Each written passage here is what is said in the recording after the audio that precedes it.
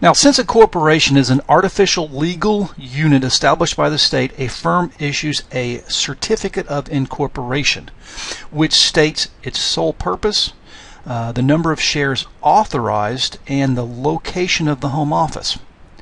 In addition to the certificate of incorporation, the firm also receives a charter. Now, a charter establishes the relationship between the state and the organization. Now, in the first meeting here, the investors, the owners, set bylaws and established for the organization and voting rights, particularly voting rights for the board of directors. Now, there's three important features to consider. The first one is called referred to as preemptive right, which allows a stockholder to maintain current proportion of shares owned. So, for instance, let's look at just give a quick example. Let's say that the organization has been authorized for 100,000 shares, and let's say Mrs. A owns 10,000, or in this case 10% of the number of total authorized shares.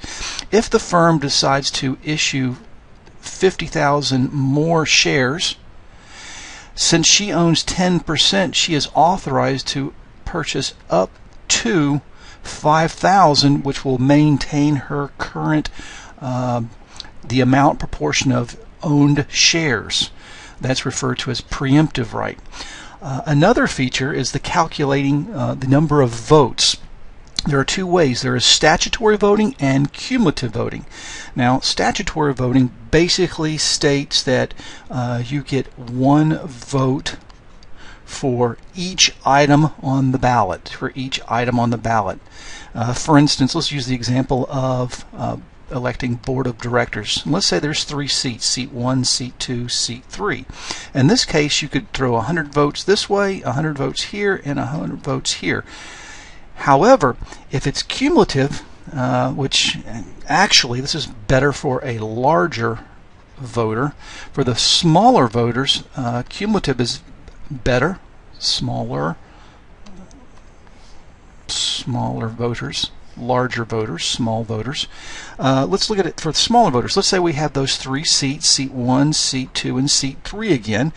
We could allocate in any way we want. So in one instance, we could throw, since there's 3 seats and we have 100 votes per seat, which 100 votes times 3 gives us 300 votes, we could vote all for 1 here and 0 here, or we can allocate it any manner of fashion we want. We could put 150 here, maybe 50 here, and then 100 here for this seat. Like I said, we have a cumulative voting since there are 3 seats, 100 shares.